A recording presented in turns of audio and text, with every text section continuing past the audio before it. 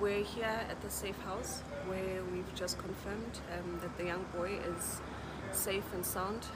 Upon seeing this horrific video that's gone viral of the mother really traumatizing and beating up her child to a pulp as a way to get back at the father. Unfortunately, it's been quite a traumatic video that was taken, and it has been circulating everywhere.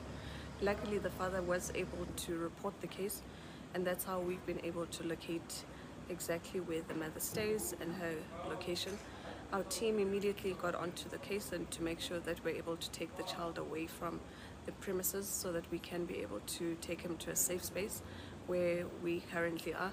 We can indicate to the public that the child is safe and sound. On Thursday will be the court case that I will be attending together as the department to make sure that we submit to the court and we hear their verdict in terms of the mother. You'll know that she was arrested and unfortunately she was released on bail, but we are continuing to assist and work together with the police to make sure that we submit all reports.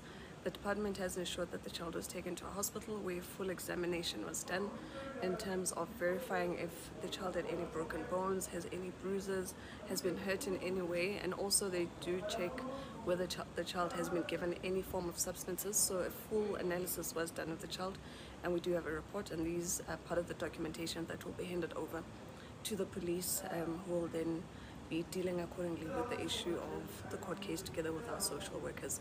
So that is where we are.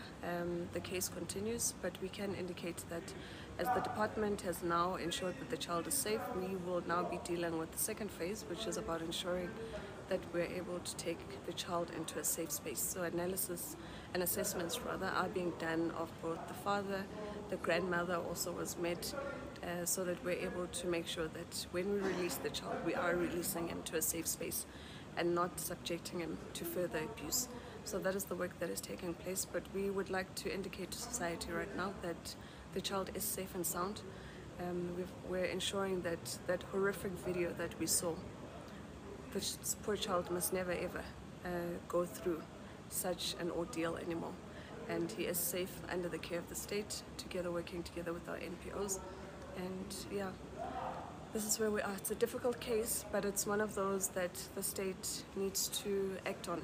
It is our legislative mandate to make sure that kids are taken care of. It's unfortunate that this takes place in the month of women, in August, where exemplary examples should be made of what being a woman is. We should be celebrating great work and great strides that women have been able to do over the years. And unfortunately here we are faced with such a horrific incident that has been subjected onto a child by a mother. So it's not an easy thing to deal with, but this case does allow us, and especially this month, to shine the light on such cases of abuse and to make sure that we send out a strong caution to everybody else, and those mothers who dare inflict such pain to their kids, that we will not stand for such, and the state is fully on board to make sure that as the different departments, both from a point of the police and also from the Department of Social Development, we act immediately and ensure that our kids are placed